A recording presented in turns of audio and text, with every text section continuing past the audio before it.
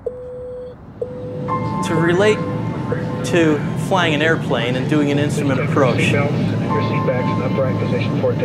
know, it's the excitement, it's the adrenaline that builds up to the launch, and the launch itself, it's a rush, and it's kind of addictive, and you do it a couple of times and you want more.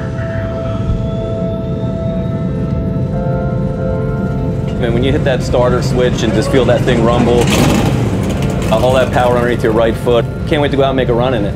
When you hit the gas on these things, it's a thrill ride like you've never had before. It throws you back in the seat, the wheels come up, and you are off and flying. It's fast. At the starting line, it feels like you're sitting on the top of a rocket ship.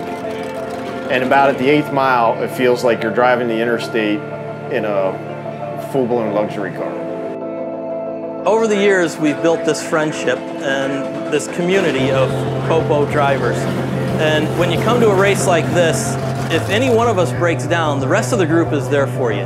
If somebody has parts you need or if somebody has knowledge you need, they're helping you, although they might be your competitor in the next run. You know, I have this saying, from burnout to turnout, I want to rip your head off. You know, we're enemies. Other than that, you know, if you have a broken part, I'll give you anything I got to help you. I mean, everybody from all walks of life is out here. We're all, you know, brothers, if you will, for a common goal. And yeah, it's really a big family.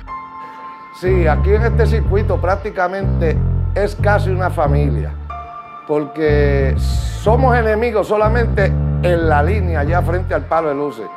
Pero acá somos todos casi una familia. El que se le rompe un carro, el otro tiene su pieza, se la presta, se la da.